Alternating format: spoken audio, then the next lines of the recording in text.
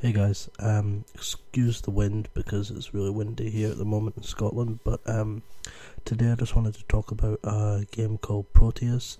It came out a while ago, but recently we got it free for our PlayStation Plus subscription, and I just tried it out this morning with my daughter, just after I woke up. Just put it on for something to do because she was wanting me to turn on the PlayStation, and I couldn't be bothered listening to those AR robots again. But basically I went into it knowing that the game is pretty much about before playing it, all I knew was it was about kind of sound and about environmental effects, creating different sounds, but that's all I knew. So when I went into it, after playing the game and stuff, it is pretty much like I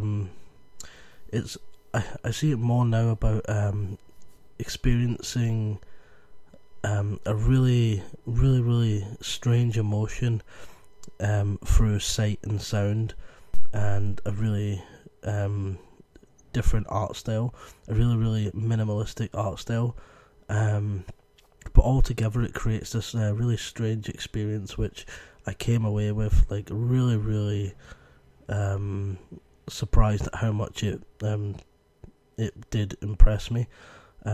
So basically, from what I played, there was 4 levels. I don't know if it happens like this for everyone because it seems a bit random, but the first level starts out and it's all bright and colourful, and the world has a few different creatures in.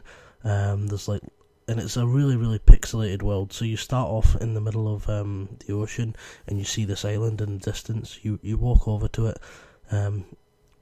As soon as you get on, everything, like the sound of the leaves falling off the trees is making a little ping, ping.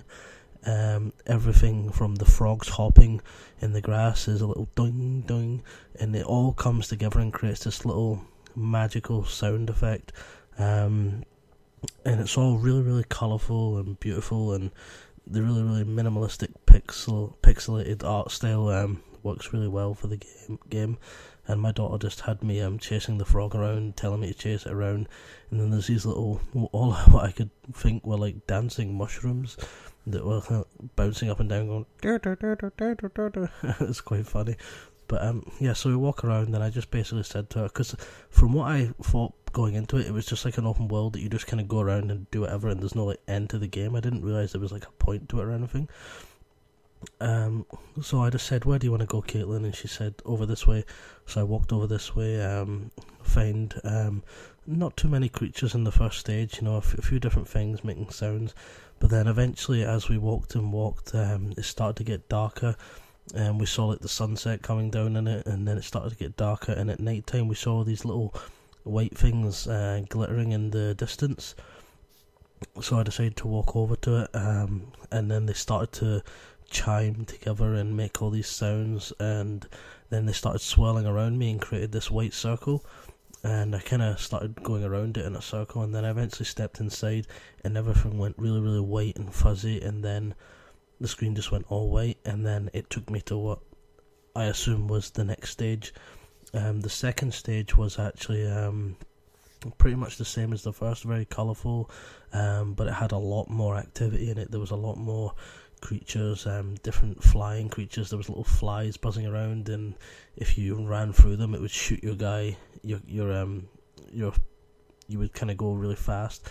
There was these little white dragonfly type things, and there was more of the frogs and the leaves and everything. And we walked around this. There was a few more mountains, so I tried climbing up them to look for things. We walked around, and we found these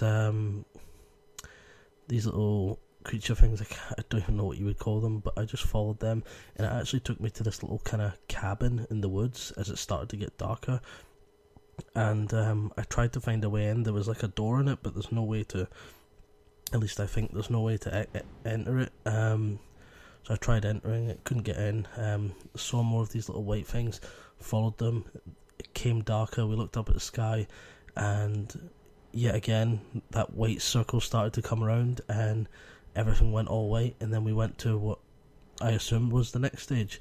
The next stage was a lot less life in it. There was less creatures and little sounds happening. It was really, really foggy and more of a brown, duller colour scheme to it. But we looked around, we found these like little white things that hopped. We tried catching them all. After looking for them for quite a bit, I went up to the top of the hill, because the hills were even higher in this one.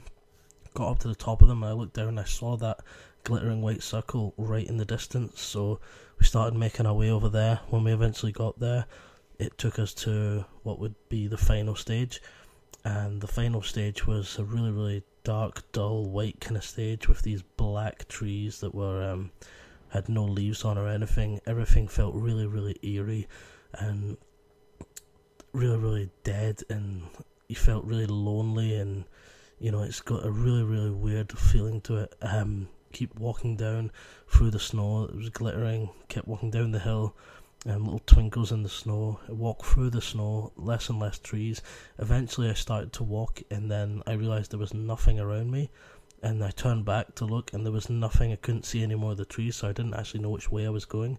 I kept walking, and I literally must have kept walking for like 3-4 minutes, holding the controller in, going forward, and was just lost. There was nothing there apart from snow on the ground and twinkles, the glistening kind of sparkle of the snow.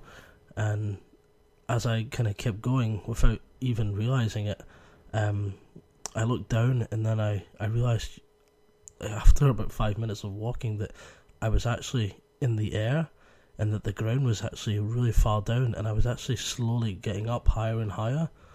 And then I came to the clouds. I breached the clouds, came through the clouds, and saw all the stars and the moon up in the sky, and then all these shooting stars started to come down, and it was just really, really amazing, the experience you get from that little gameplay. The whole game must have been, about half an hour or something at most.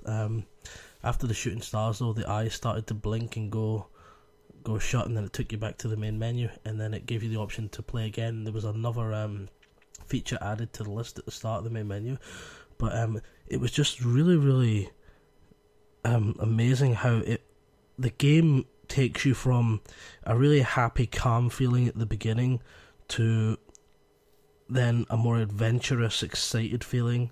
Then you get this kind of loneliness, and then you get this really dark feeling of uncertainty, and then you get this brief burst of relief towards the end of it. And I just thought it was really, really amazing how this game manages to, within a short period of time, take you from feeling one way and take you through all these different emotions, and then bring you right back at the end of the game. I just thought it was a really, really magical experience, and I think anyone who is into games that don't involve shooting all the time, if you do like really weird art style game, it's more of like a piece of art, a piece of visual art.